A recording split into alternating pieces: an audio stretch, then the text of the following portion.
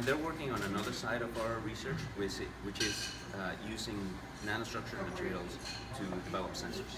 And so they create interfaces where they put lipids onto electrochemical sensors, and now we can start developing sensors that are low cost, portable for hemolytic agents, for example, pathogens or pesticides and all of these other things.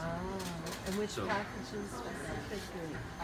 Hemolytic bacteria, okay, specifically, so anything that can lyse the cell membrane. So yeah, Streptococcus, intermediates, stuff that actually CBC did a special on that, and they found a large concentration of that on the back headrest of the airplane. And they know how this every time I get on the plane or the table, so that comes in. It'll be ideal if you had something portable to then, you know, test before you take off, like just the cleanliness, do a better health inspection of those types of facilities. That would be ideal.